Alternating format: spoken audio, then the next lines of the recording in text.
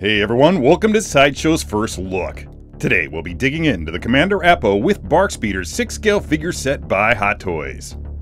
Opening the massive box reveals a gorgeous photo of Commander Appo on his BARC Speeder teaming up with a 501st Deluxe Clone Trooper as well as an ARF Trooper on an AT-RT, all of which are sold separately. That insert hides a series of plastic trays containing the Commander Appo figure, the BARC Speeder, and a selection of accessories.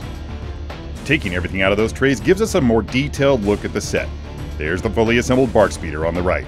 To the left, you can see Commander Appo standing on his display base.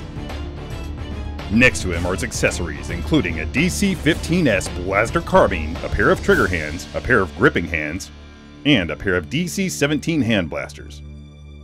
The BARC Speeder is a lengthy beast, measuring over 26 inches from tip to tail. It ships fully assembled save for the onboard cannons, which can be fitted to precise points on the fuselage via a simple keyhole system. Not a straight line is to be found on that fuselage, which presents a curvaceous silhouette that evokes visions of classic racing automobiles and fighter jets.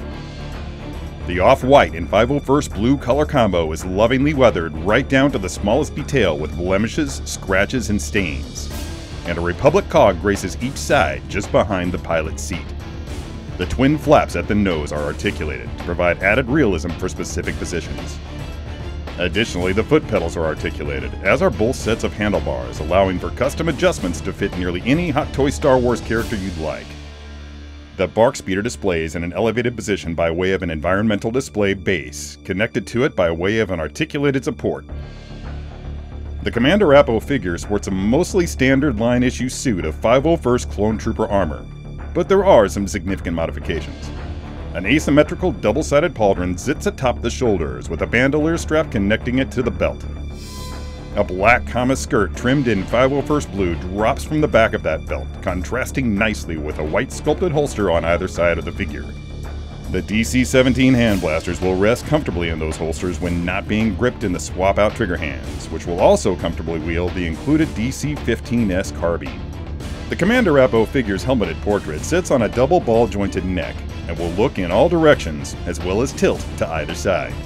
The shoulders feature a butterfly joint and will shrug, dip, press, and row.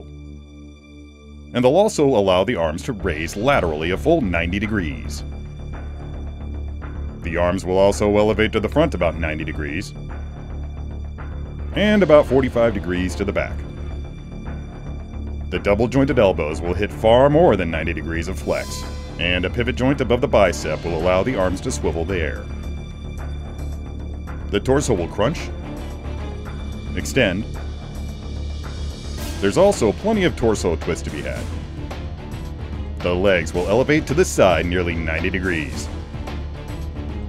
They'll also kick out nearly 90 degrees to the front, and about 15 degrees to the back.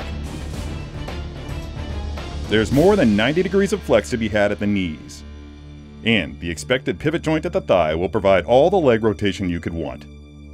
The feet will pivot at the ankles, and will also extend in all directions.